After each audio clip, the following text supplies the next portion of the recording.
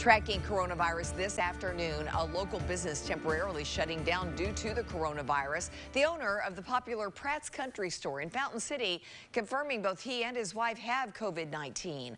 New here at 4's reporter Blake Stevens shows us he's speaking with the owner, Perry Pratt, about how this is changing how they do business.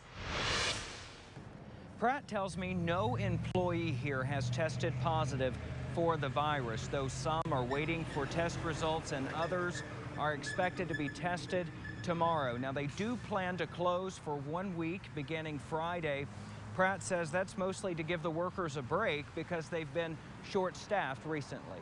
Perry says he hasn't been in close contact with anyone at the store since he learned his wife had the virus last Friday. She's now battling a fever, body aches, and fatigue. He's had no symptoms, but Monday he learned he has it too. Pratt planning to do more going forward to help slow the spread of COVID-19. I had a few people wearing masks.